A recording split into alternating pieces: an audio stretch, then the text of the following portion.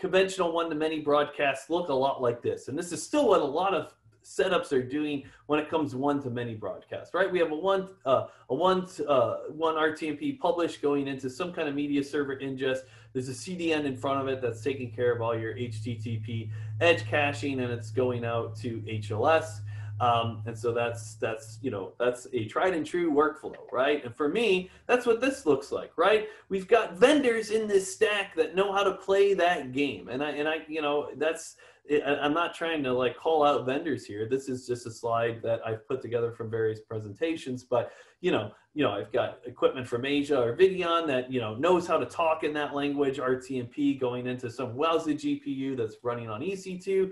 And I've got CloudFront in front of it to take care of HLS distribution to tens of thousands of viewers.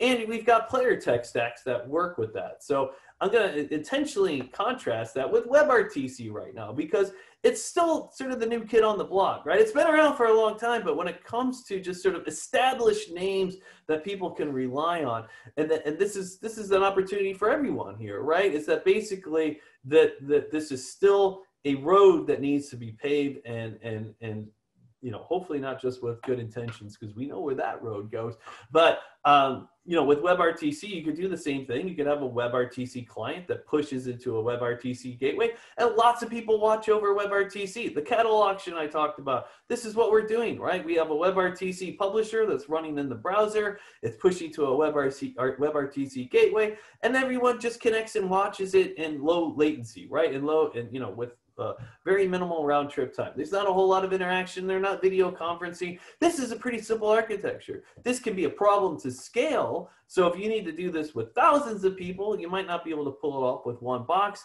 If you're doing it in the hundreds, then you could probably get away with doing this with a more simplified architecture. But as you start to scale WebRTC, you have to start looking into different models, and maybe looking at cloud services that are out there.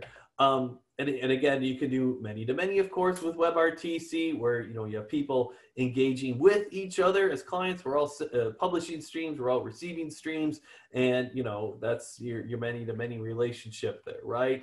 And again, there's different variations, but I intentionally leave out vendors on this stack because I feel that I'm not saying that there aren't good solutions out there, right? I've worked with Millicast, I've worked with Frozen Mountain, I've worked with Red 5 Pro, I've worked with WowZa. I'm starting to get more work, working on Janus projects, but it's not like they're tried and true names like JW Player or these things that we know have been around in the industry for a long time, and that will change, right? And so that landscape is going to be quickly changing. COVID has certainly been accelerating that as well.